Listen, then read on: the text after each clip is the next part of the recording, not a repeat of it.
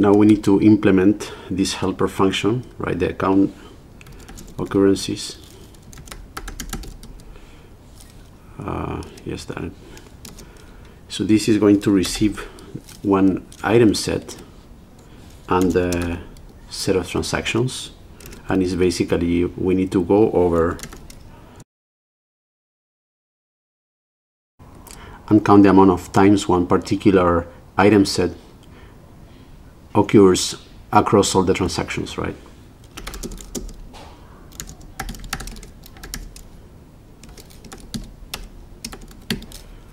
So we're going to iterate over the transactions, and again we are going to use Python sets.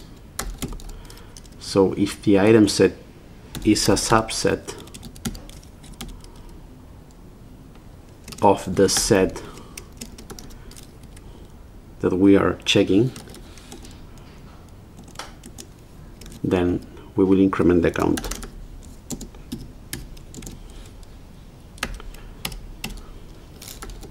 And that's it. Now we are okay to use the function. Just a couple of things. This function needs the set of the dictionary with the discarded item set, so we have to initialize this here.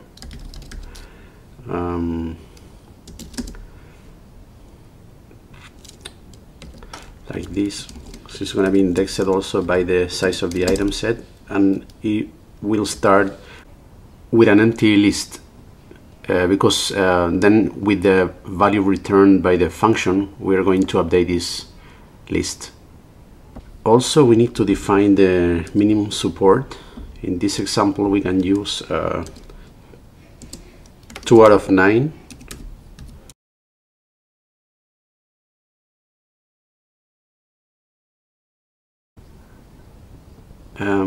Here I used uppercase. I think we're okay.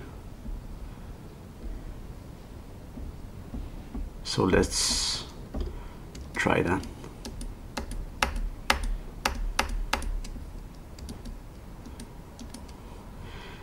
So seems to be working. We need to add a couple of things. For example, before implementing the main loop of the algorithm, let's update the variables with the just generated outputs, right? So the dictionary with the discarded item sets has to be updated with a new set.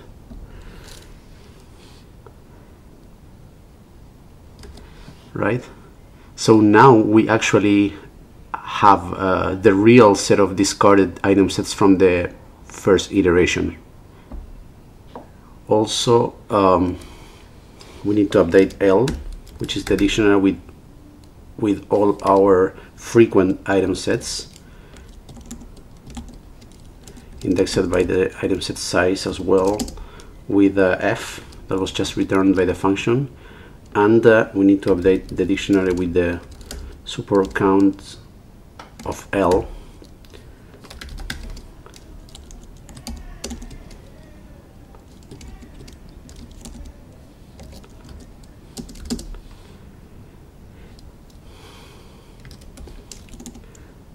That's it. Okay, so let's run it again. That's fine. I'm gonna add a function here. It's a very simple function just to print a table, kind of like in a nice, sort of like nice way. So for example, if we want to print, for example, if we want to print L, let's say we're going to do print table to check the so far if L is correct, and with the support counts. So it's showing our current version, right, of L. In particular, it's showing L1.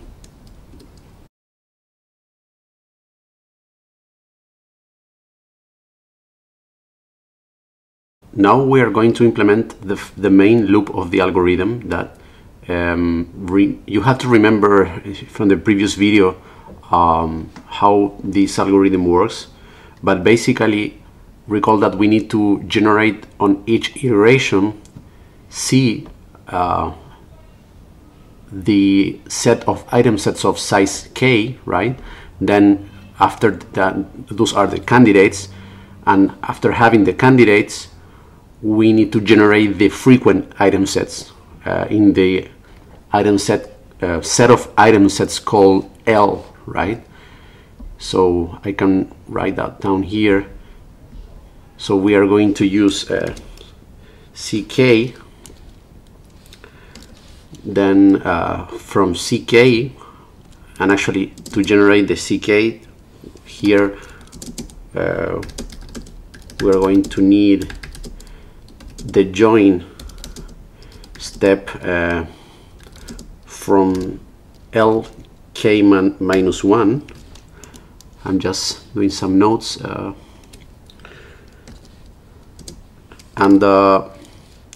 After having CK, we're gonna be able to generate LK, the frequent item sets, and for this we basically need to count, and we have that function, that helper function already, and after that we basically are done, because we check if the size of LK is greater than 1, we continue, but if LK is empty, then the algorithm stops. Okay, so let's start the code here. We already understood that in general each iteration depends or in the size of the item sets, right? And we've been using this variable called item set size. And but now for the loop, let's basically set k equal to item set size plus 1, because the loop starts with the size equals to 2, right?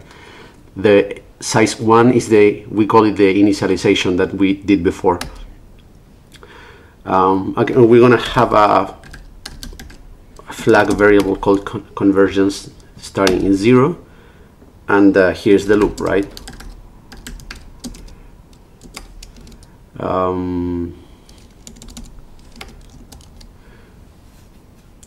So the first thing is to generate the candidates. Recall we are in the iteration k, and we are indexing the candidates by the item set size, so we have to use k as keyword, as the key, sorry. And then here we're gonna need a helper function called, we can call it like join item sets. We're going to implement later, and this receives naturally L of size k minus 1,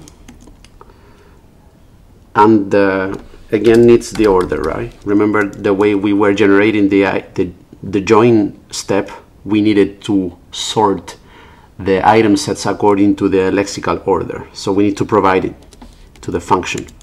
And after having C, then we are able to generate L, but for that we are going to call our helper function we previously implemented, that was called getFrequent, that receives CK, the set of transactions, the minimum support, and the set of previously discarded item sets. And this returned, recall that the frequent item sets, the support of them, and the new discarded item sets. So after having that, we are ready to update L, right? So L is updated with again with the index k and with the set of frequent item sets F. Also we have to update the discarded item sets with k and the new discarded ones. And also we need to update the support.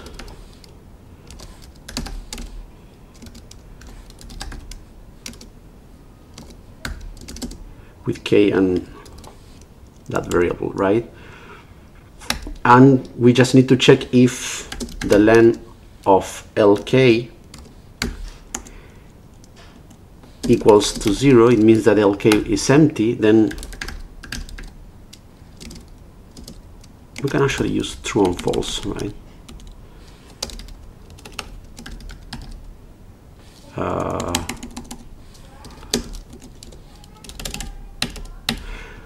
Okay, so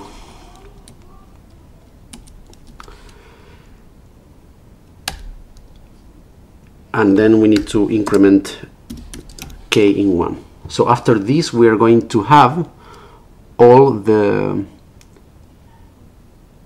candidates and frequent item sets on each iteration. Now we need to implement the helper function, the join item sets, right? Implement our function join item sets. Actually we can call it set of item sets, because that is actually what the function is going to do. It's going to join two sets of item sets. Later I'm going to change the name in the other file. So this is going to receive a set of item sets, and what else? Also the order, right? So it's going to loop over each of the item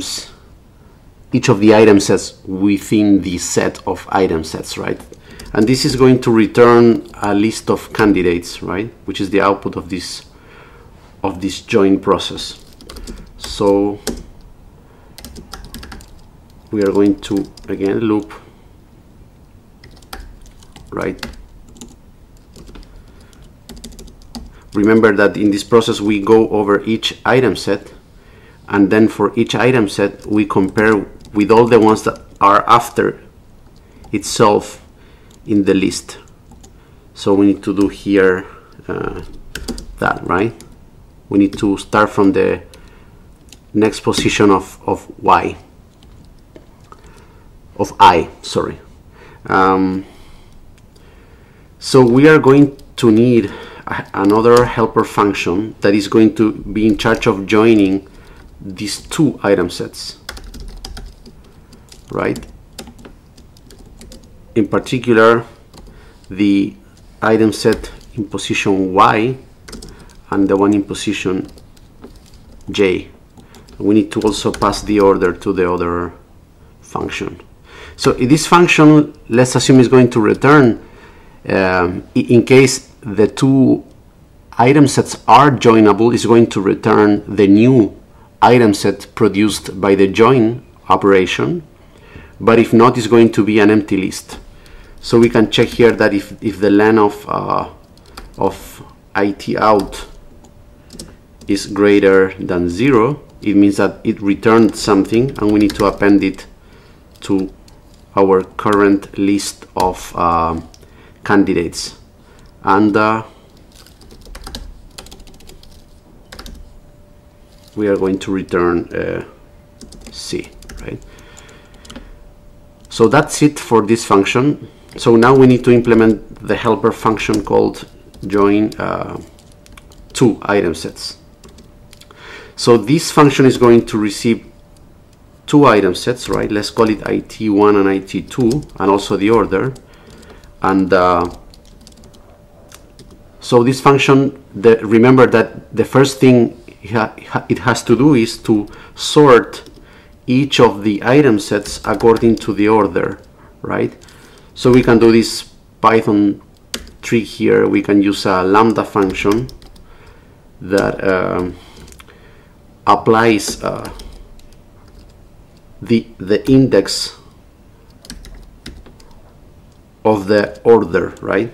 So basically this function is saying you must sort the two lists according to the position they have in the order list. Okay, so with that we are making sure that they are sorted according to that criteria. So now, after they are sorted, we need remember that the first thing we have to check if they are joinable. That means that all the items within the sorted item sets are the same except the last one, and in the last one, the one belonging to the second item set must be greater than the last one in the first item set. That's the join criteria, right?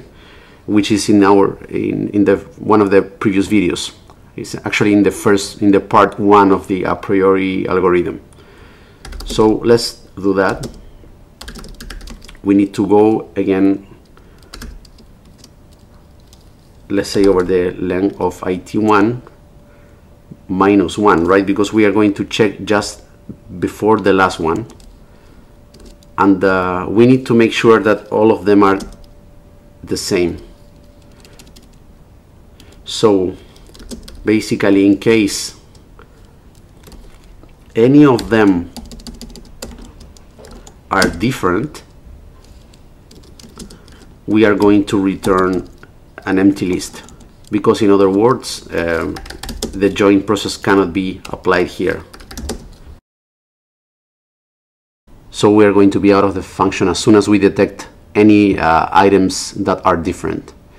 If that condition doesn't happen, then we are going to check the next and last condition, which is that the last item within each of the item sets. Remember that in Python lists we index with -1 to get the last position, the last element, I mean. So I'm gonna copy this.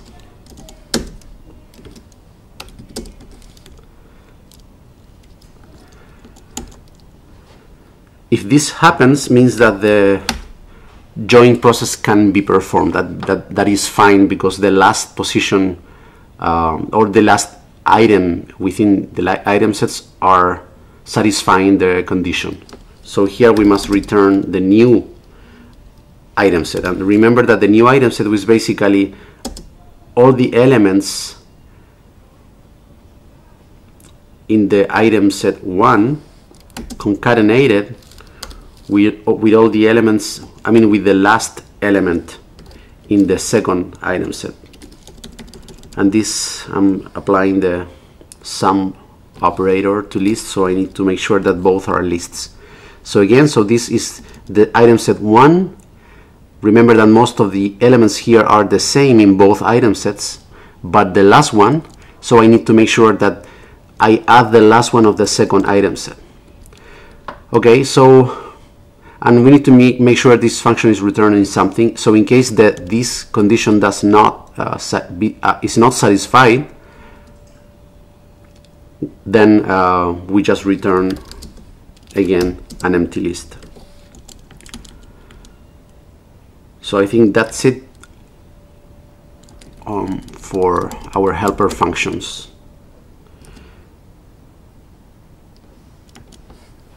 Up to the notebook where we have the main loop of the algorithm.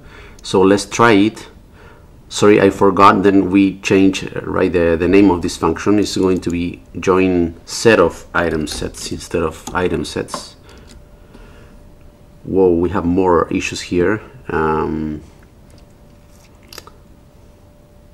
Because I use -2, that's a mistake, right? It's -1. Okay, let's go back to the notebook.